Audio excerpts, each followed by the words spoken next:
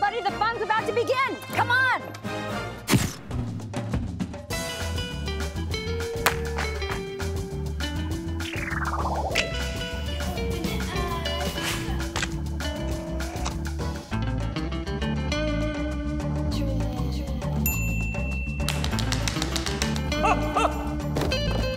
Hello, hello. Hit it, hit it.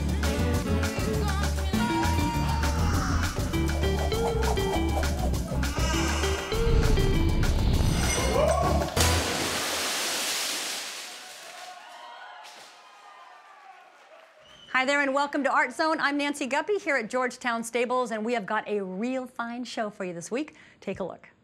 It's about music, it's about art, it's about dance. Northwest World Fest gets a local launch. When I told you I was a motorcycle stuntman for the city, that was not the truth. Rocket Men take off on Amazon. I'm a rocket man. Katie Miller considers the changing face of Seattle. Urban environments to me are still in some way like this new and different experience. Mopop memorializes Chris Cornell. And fresh music from Alpha Yaya Diallo. We'll begin with Katie Miller, whose solo installation at Mad Art this past summer offered a poetic perspective on our fast-changing city.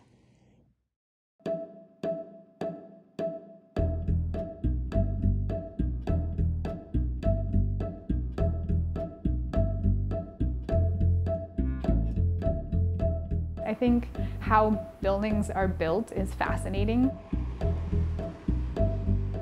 I definitely find beauty in scaffolding and layering of linear qualities.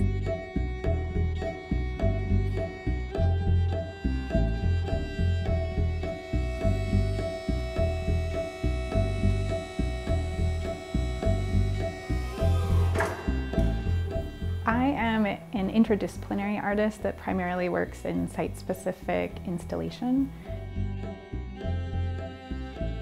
I was really drawn to rapidly changing urban environments and wanted to figure out a way that I could talk about them and the temporality of the environment we're living in. Even though I've lived in the city for 18 years almost, urban environments to me are still in some way like this new and different experience, especially as Seattle is transforming.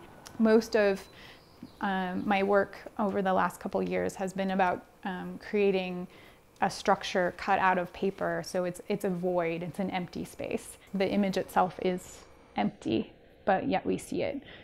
So I'm just kind of interested in how absence plays an important role in talking about a quickly changing city.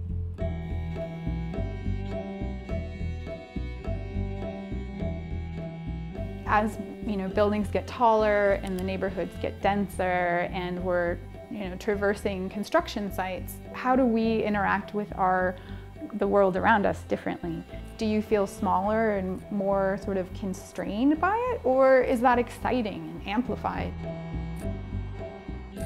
I was really thinking a lot about how buildings that are built today are really rigid, and all the lines are straight and everything is very perfect, and there's parallel lines and perpendicular lines. And I've just really kind of pursued a visual language to talk about the superstructures and the architectural frameworks that are around us. In my installation at Mad Art, The Presence of Absence, I used primarily hand-cut paper, wood. I used some matte mylar for its translucency, and some parchment. All of the paper pieces are hand-cut using a number 11 X-Acto blade and a straight edge. I cut on a wall, so I spent a lot of time doing this. And each piece takes about 20 hours to cut. As each small section is cut out, it releases and then over time reveals the larger image. And that last cut is always really satisfying because that's when the paper falls down and the space is revealed. In a lot of my projects, I use light as a material, and often that's applied light that I have a lot of control over. Because this exhibition was in the summer, I wanted to really focus on the natural light in the space and how it would interact with the works. And one of the big challenges for me was figuring out where the light would be strong, how it was going to move over the course of the summer, and what happens when it's a cloudy day. So there was this additional layer that changed throughout the day depending on when you visited, and for me that was a new way of working because I didn't have control, but I felt like it was another layer that was really beautiful and dynamic. During times of day when the sunlight would project through the paper structures, that image would project onto the floor and almost feel like a building or a cityscape in its own, and this like soft glowing light that as the sun moved, the projection would get longer and more stretched out.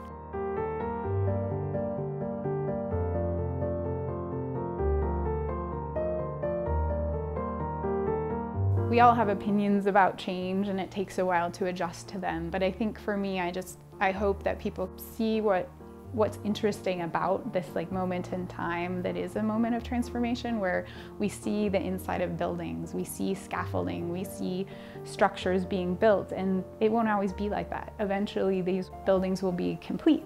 So what does it mean to interact with those and be more aware of the qualities of our surroundings?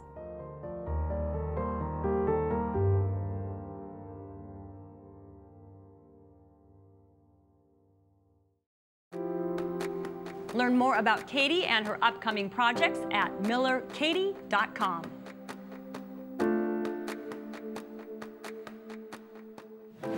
Well, Seattle loves a festival, and whether you're into film, music, theater, boats, or seafood, there is probably an event dedicated to celebrating just that thing. Well, there is a brand new festival in town. It's called Northwest World Fest, and here with the scoop is the director and founder and executive guy, Abdul Ndiaye. Hi, man. Nice to see you. Nice to see you too. A pleasure. So starting a festival, it's a big deal. Congratulations. Thank you so much. much. Not for the faint of heart. Thank you. Tell us the basics. What is Northwest World Fest about? Well, Northwest World Fest is bringing the world culture in Seattle. It's about music, it's about art, it's about dance. But this first audition is focused on music and food from West Africa to East Africa. And we have a band from Burkina Faso, we have a band from Guinea, and we have a band from Zimbabwe. Wow. Your background is tech and engineering, but you have this other side to you, which is, of course, artistic and music and a DJ. So what is it that made you want to focus so much of your energy on making this happen? What's important about Northwest World Fest? Okay, well, it's a good question because I don't want to spend all day on a computer. So after work, I want to relax my mind. Yeah. I love music. It's a passion. The reason I'm promoting music because there was a gap, and there's so many talented musicians in Seattle who's looking to expose themselves. With this one, I know you said it's focusing kind of West and East Africa, but you want to go to the whole continent. I want to go the whole world. Right. I want to bring the world culture in Seattle. Yeah. I want to bring the Tibet dancer from China. I want to bring the dancer from India. I want to bring the power all over. Around. So that's the world focus. That's the world focus. It's not just about the music, it's about the world culture. Tell me a little bit about the musical guests that will be in the first. We have a guest coming from Burkina Faso. His name is Mamadou Diabate. He's from Burkina Faso, a talented balafon player. And balafon instrument, it's one of the oldest instruments in Africa. Back in 14th century. Oh my God. So Mamadou Diabate is from the Sambla tribe in Burkina Faso. And we have Alpha Yaya Diallo from Guinea also. And we have Nabi Kamara from Guinea, who also is a big balafon player. And we have a band from Mbira player from Zimbabwe, now based in Seattle. And some of these artists, I mean, they're like monster rock stars, are they not? Correct, they're monster rock stars. They're really huge, big. Yes. And you play the music as well. You play guitar. I play music for fun. Yeah. I have acoustic guitar where I get together with my friend and we jam. So Yeah. I'm not a professional musician, but I feel like my friends, the musicians, need help. So they need somebody like me to to bring them on a stage. So people coming to the festival, someone like myself, what do you hope we will take away from this first one? Good music. Good music. Food. Dancing. Yep. And explore. I'm going to invite a few local artists from Seattle to expose the art. By the way, all that hitting on the roof, that is, what are these? These are like chestnuts. It's the chestnut tree is dropping these all over the place.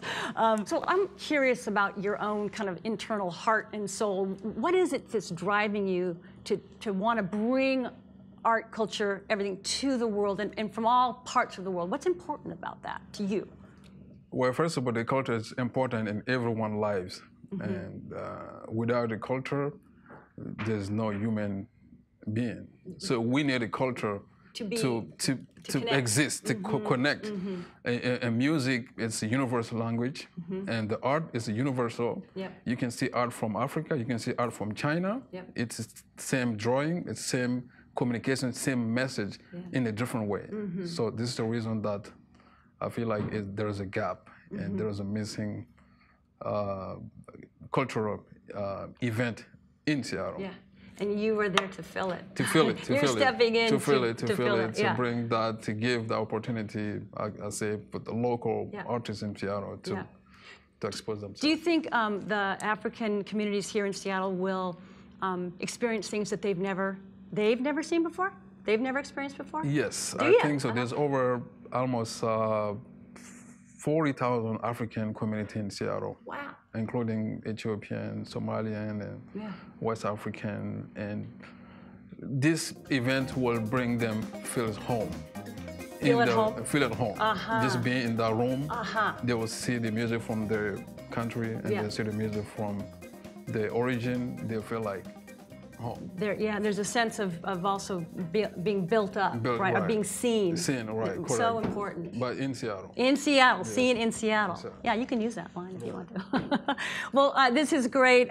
Northwest World Fest, presented by Yaleen Production, happens Saturday, October 20th at King's Hall on Beacon Hill. Learn more about the festival, including how to get tickets at yaleenproduction.org. Thank you so much. I'm so glad you're doing this. And I want you to stay tuned because in just a few minutes, some hotshot musicians from Northwest World Fest will be performing right here on our show. I'm excited about that. Thank you. Thank you so much. Pleasure. Pleasure. Thank you. Awesome. Thank you. A Boeing Airlines 747 exploded over Seattle today and crashed into the Puget Sound in view of the entire city. I can't say anything conclusively yet. This would appear to be the result of a particularly sophisticated projectile fired from ground level. And every rocket man in the city, maybe the whole country's gonna be out of a job. When I told you I was a motorcycle stuntman for the city, that was not the truth. I'm a rocket man. The Soviets had their rocket men, we had ours. Idiots on rooftops all over the nation, dizzy on hydrogen fumes, and waiting for the Threats of tomorrow. What threats are those?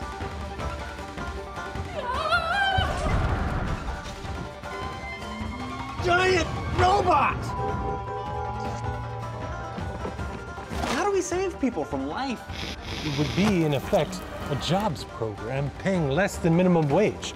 Technology 7 decades out of date, answering to a bureaucracy so remote nobody can trace the headquarters. Gotta have some faith. Go! I feel safer today. Rocket Men, a locally made web series featuring a cast of fabulous Seattle actors, is now streaming on Amazon Prime.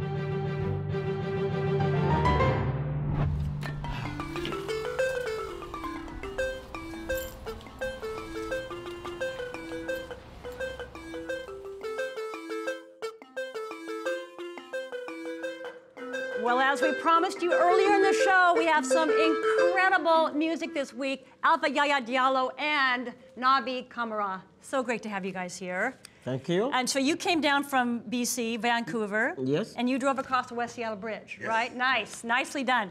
Now, I know you have played together for you've known each other a very, very long time. Yes. Yeah. Over 20 years. Over 20 years. Yeah. What was the first instrument that you played as a child? Well, I grew up listening to different kind of instruments. Yeah. For Guinea, it's very like cultural. It's a very diverse, like the Malinke people, the Manding, the Fulani people. So I'm from the north part of Guinea. There's different instruments. So we learned. I started with drums, and I played More some percussion, percussions, yes, and then I picked up the guitar. When did you pick this up?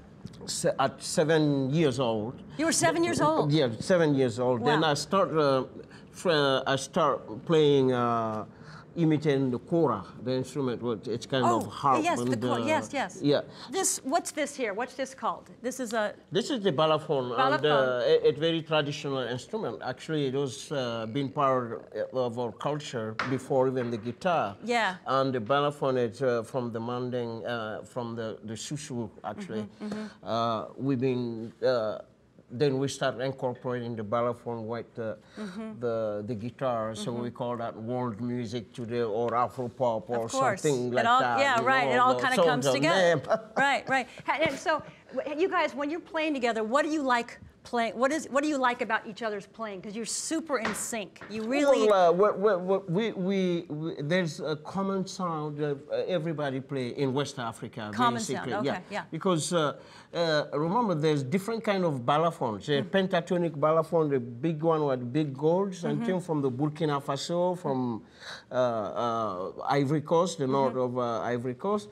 Then there's this one, it's the regular balafon, but I'm telling you, this was not part of our music usually, right. But we started incorporating and tried to tune it and make it work with the guitar. Oh, got it. It's beautiful. And this is, you've had this for a long time. Long time, yeah. It's a beautiful piece. Well, we are so excited. I know you're going to play 2 songs for us. And what's the first song you're going to do? Well, the first song, it's Jarabi. It's a love song. It's a very sweet minor one. And the second one is called Dunia, the world. So first one is love song. The second one is the world. Well, it's a world. How beautiful is the world too. It's like different kind of love. It's just showing how the world look today. Excellent. Well, are you ready to do this thing? Yeah, absolutely. Are you ready? Yes. All right, ladies and gentlemen, Alpha Yaya Diallo.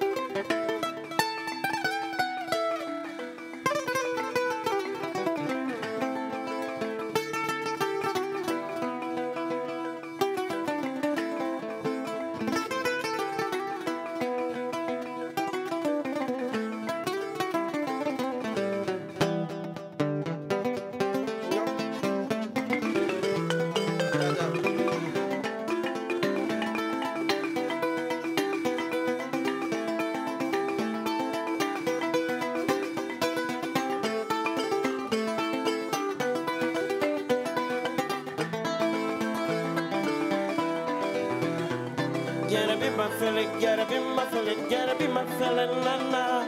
Gotta be my fella, gotta be my fella, gotta be my fella, na na. Gotta be my fella, gotta be my fella, gotta be my fella, na na.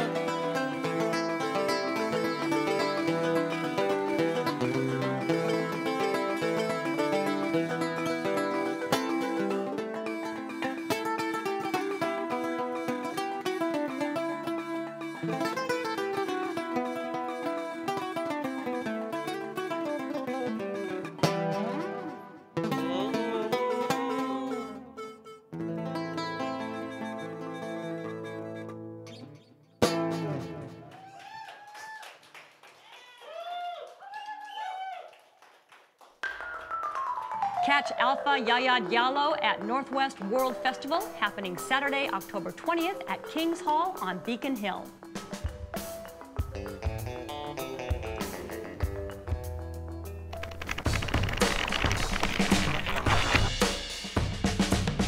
Hi, I'm Eva Walker, and I'm curating this calendar of events. First up, I'd like to tell you about the return of KEXP and Iceland Airwaves, Reykjavik Calling. Dive into the sound of Iceland with selections from their most popular bands, Vuk and Gita. On stage, local duo Navi will join Icelandic musicians. The evening is run by DJ Alex Reuter, and this event takes place on Saturday, October 13th at KEXP. Next up, a popular local book just got an update. Jake Udy's 100 Things to Do in Seattle Before You Die is a bucket list book with something for everyone. It features ways to experience everything from food, sports, local celebs, and of course, nature. Get yourself a copy and meet Jake at his book signing on October 21st at Costco. Moving over to the Center on Contemporary Art, or COCA, for their latest exhibit, Where Do We Belong? This group's show is a response to Trump's zero-tolerance immigration policies. Artists will show work that is deeply personal, diverse, and highlight the significance of the time we're living in now. Check it out through November 17th. Thanks, Eva. By the way, you can check out Eva's band, The Black Tones, at Tacoma's Gritty City Sirens Tim Burton Ball on October 27th, and listen to Eva every Saturday night from 6 to 9 as the new host of KEXP's local music show, Audio Oasis. Now, before closing out, we want to congratulate the Seattle Symphony for winning the Orchestra of the Year award at the 2018 Gramophone Classical Music Awards in London. From all of us, thank you. Way to go, y'all. We also want to thank Mopop for commemorating the late, great musician and poet Chris Cornell with a beautiful life-size bronze sculpture that was commissioned and donated by his wife, Vicki Cornell. With an overflowing hometown crowd of family, friends, and fans in attendance, the statue was unveiled in a public ceremony on Sunday, October 7th, followed by a screening of the riveting 2013 Soundgarden concert at the Wiltern Theater in Los Angeles.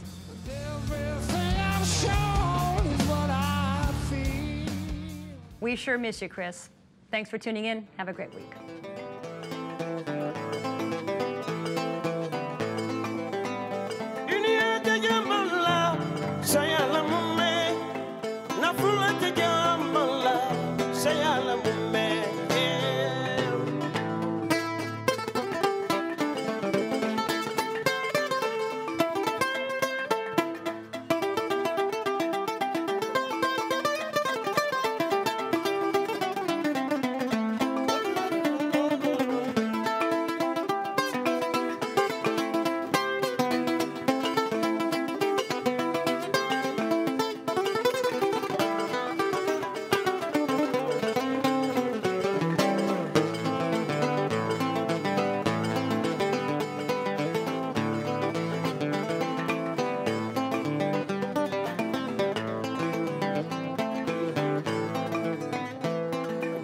Dunia, dunia, dunia.